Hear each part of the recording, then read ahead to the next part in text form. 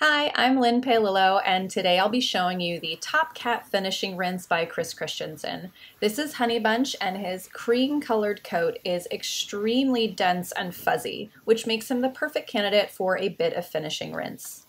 After shampooing with a degreasing or clarifying shampoo, I'll put a bit of finishing rinse in my hand and apply it lightly with my fingers.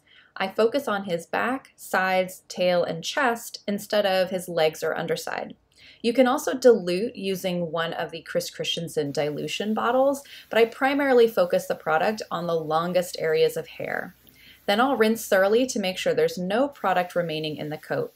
I finish by washing around his head, and then I do a final rinse. I use my hands to gently squeeze out the excess water while going with the growth of the hair.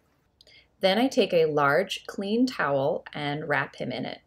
Instead of rubbing back and forth, which can cause frizziness, I also use the towel to gently squeeze the water out.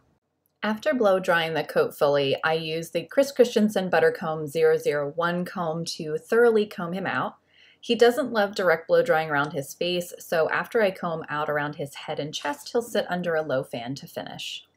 For more cat grooming videos and content, follow me on TikTok at Ask a Cat Groomer, or by visiting my cat grooming salon, Catnaps Cattery.